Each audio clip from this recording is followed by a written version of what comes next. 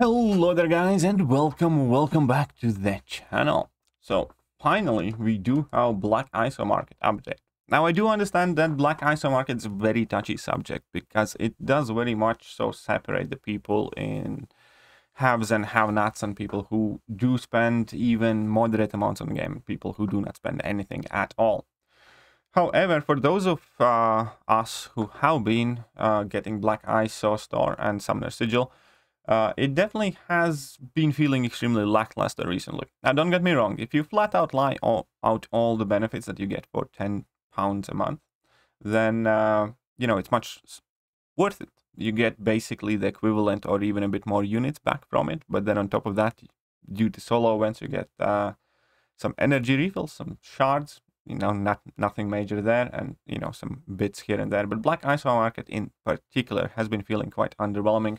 There are some major changes happening for all types of summoners, but especially for, Thronebreakers, as always. So for all the summoners, you can now pick up 3 and 4 star hero crystals with your sigil credits. So instead of adding a new champion, they're just adding 3, 4, 5, and 6 star hero crystals in this sigil store. That, is a neat thing. You can exchange them for a chance for a great champion. And there are improvements across the board. Basically, what they are doing, they're giving more resources like they used to for lower costs. Because realistically, there was nothing overly beneficial. But now you're going to be, getting some more tier 4 basic shards trading in your tier 3 class catalyst, or more tier 2 alpha shards trading in your tier 1 alpha catalyst, so on and so forth. Where it does get interesting is for uncollected and above, and then for cav only and for Thronebreaker only. So for uncollected and above, the tier 1 catalyst offer purchase limit increased to 8, so you can get more tier 1 alpha catalysts. This is quite interesting. You can trade in 3 tier 2 alpha catalysts for 1 tier 5 basic, or you can do it either way around. You can trade in tier 5 basic for 3 tier 2 alpha catalysts, and you can do it once every 7 days. And I do think this is a great tool to help you balance whichever resource you're kind of short of. Because, I have been short of either. There are times when I'm missing tier 5 basics, and there are times when I'm missing tier 2 alphas. And this would work great just to keep a very, very balanced roster. So I think that is one of the most amazing changes there, especially because it does not force you into negatives. Like, it does give you exactly the same resource rate whichever way you trade it. Basically, 3 tier 2 alphas, 1 tier 5 basic, 1 tier 5 basic, 3 tier 2 alphas. It's not like you need to trade in 4 tier 2 alphas for 1 tier 5 basic, and then 1 tier 5 basic gives you back 2 tier 2 alphas or something like that. There is no loss in this exchange, and you can trade these guilt-free, knowing you're not missing out on resources. So I absolutely love that. The new 6-star hero crystals for 120 sigil credits. Now, I'm not entirely sure whether I will be getting many of these or any. I'll probably just go ahead and dupe my Scarlet Witch sigil and actually maybe just keep piling sigils on her. I'm not even sure on that. These new sigil potions are quite interesting things as well, where you can trade in 30 level 1 health potions for 1 sigil potion, 25 level 2 health potions for 1 sigil potion, 10 level 3 ones, 3 level 4 ones, 1 level and 1 level 5 one. And I do like that as well, because it just gives you another new potion that you can keep accumulating that does not have to expire. Now, much like with revives, quite often, at least on my account, I do consistently have potions expiring, and this will not sort out the issue completely. Maybe it will if it has a really high limit, if you can keep up, I don't know, 100 of these sigil potions or something like that. But it definitely will alleviate that problem where, like, every month I can just trade in, 30 or 25 level 1, level 2s to get this higher value level pot and protect them from expiring. So that is, it's not a major change, let's face it. It's like you at max you can get like 5 of those potions in 1 month, and realistically most of the time will not want to trade in your level 5 potions anyways. But still, it's going to be like an extra tool to further extend your item cap and not have those things expire. And I think that is extremely important thing when we are discussing these changes on this Black ISO market as well. Because you do want the things to be beneficial and neat and nice, but you do not want them to be overpowered to a point where you completely kind of like underwhelm the group of players who do not have sigil, right? And I think these type of changes are quite decent to, you know, give a benefit for having a sigil, but not giving something, you know, game breaking, not giving you, I don't know, 26 dots every, you know, month and stuff like that for 6 stars, where that would create real game economy problems. And these type of exchange, access to exchange to balance your roster better, trading in, you're not you're not getting flat out tier 5 basics and tier 2 alphas there, but you are getting help in balancing those resources. That's good. You are not getting here, you know, a ton of extra healing power by trading in these potions, but you are getting, again, a bigger roster that kind of bigger item stash that extends further. So tier 4 basic catalyst fragments offer purchase increased more. For camps, tier 2 alpha catalyst fragments offer increased to 7,200 for one tier 1 alpha catalyst. Again, it's nice that it is increased, but it's not like absolutely game changing there. 7,000 tier 2 alpha fragments is not like that big of a deal. Now 9,000 tier 5 basic catalyst fragments for one tier 4 basic. Again, it's nice, but I do not think it's game changing to do this, you know, once a week. So a month you basically get like what, 36,000 francs as a cow player. It's not the biggest thing.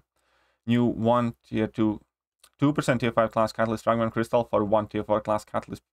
I would probably ignore this one. Honestly, I'd probably just ignore this one. I don't think it's worth it. 250 6-star hero crystal shards for 1,000 5-star hero crystal shards. That's, you know, neat. Cavalier and above. Tier 1 alpha catalyst offered purchase cost reduced to 1. Tier 3 basic catalyst. That's nice. You can trade in your tier 3 basics for tier 1 alphas. And here are the bigger changes for the Thronebreakers. So tier 4 basic catalyst fragment offer purchase increased to 5 every 7 days. Nice. Tier 2 alpha catalyst fragment offer increased to 9,000 for one tier 1 alpha. You know, again, slightly better than Cavs did. New 13,500 tier 5 basic catalyst for tier 4 basic catalyst fragment. I will probably be getting those, you know, because you can get one tier 4 basic in a glory store and then just exchange it for 13,500 tier 5 basic shards. And again, it's nice, it's good, but you can do it once a week only. So it basically equates to like one extra catalyst a month. New 2% tier 5 class catalyst fragment crystal for one tier 4 class catalyst crystal.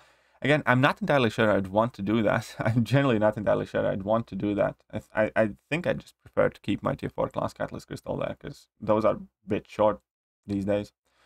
6-star shard offer change to 300 shards for 1,000 5-star hero crystal shards. Purchase limit times 5 every 7 days. This works out the same shard amount but with lower cost. Nice, you know. More cost-effective 5-star conversion to 6-star shards. New 1% tier 5 class catalyst fragment selected for 2 tier 5 class catalyst fragment crystals. Okay, because of this one, maybe. I'm not too sure, but maybe it would be worth. New champion boost for 10,000 gold. Again, it really depends which champion boost it is. If it's like a 10% champion boost, I'm not interested. Those are expiring anyways. But if it's higher one, then I will like that a lot. Alliance War champion boost for 10,000 gold. Again, depends which one it is. We would need more details, whether it is the lower one or the good one. I think it's the medium ones, in which case it's all right. It's not too bad. But those are the changes. And again, I do understand that this is a touchy subject. And in this case, I do kind of feel that Kabam have understood the point of making Sigil better, but not making it, you know, hugely impactful. Because obviously we need to recognize the fact that there are a lot of people who do not have this, will never have, or just can't have. There are a lot of, you know, kids playing, a lot of people with tighter monetary situations, and a lot of people who don't spend on principle, and that is to be respected.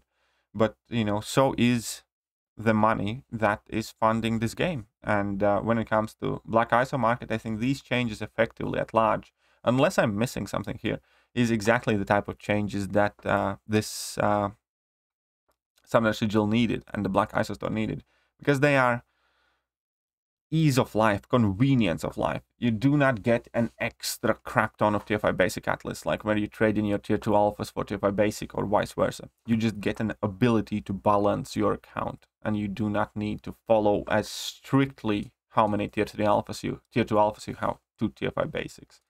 And you know, again, the similar thing with potions. You get to convert the potions that would be expiring probably otherwise in some accounts to potions that, you know, maybe lets you heal slightly more, but that's not the point. The big point is the fact that you effectively just further increase your inventory and ability to retain and stash and, you know, grow your stash.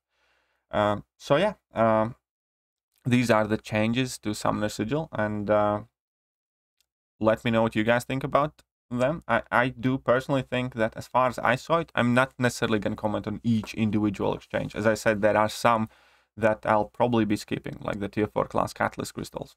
You know, those are quite in demand right now. I don't want to be trading them in, but there will be things that I will definitely be benefiting from. So we're not necessarily going to discuss each individual trade, but as a whole, the feel to these changes, to me at the very least, definitely does feel in the correct direction. In, you know, offering kind of ease of life, slight benefits, slight kind of quality of life things that, you know, ideally, obviously, you know, they could be offering for free, but it's kebab, they won't. So here we are. Maybe I get buried in comment section for saying things that I'm saying, and you guys are gonna be super mad at me, or maybe agree with me. So let me know. Let me know what you think about changes to the Black ISO store, but I will catch you guys soon. See ya.